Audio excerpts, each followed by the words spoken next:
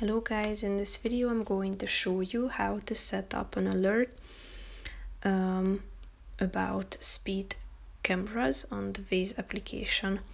But first I just want to mention, don't forget to subscribe to my channel, because at 100,000 subscribers I am going to show you my whole YouTube revenue statistics and growth strategy, how to make money online. Now let's jump into it. First of all, open the app on your phone, tap on the menu icon in the upper left corner and click on View Profile at the top. Scroll down to the bottom and tap on Settings. Tap on Map Display. Scroll down to View on Map and click on Reports. Tap on Speed Cameras, and here you can set up an alert while driving about the speed cameras nearby by tapping on this button, and you can also display them on the map by tapping on the Show on Map button on the right side, so that these features will be enabled automatically.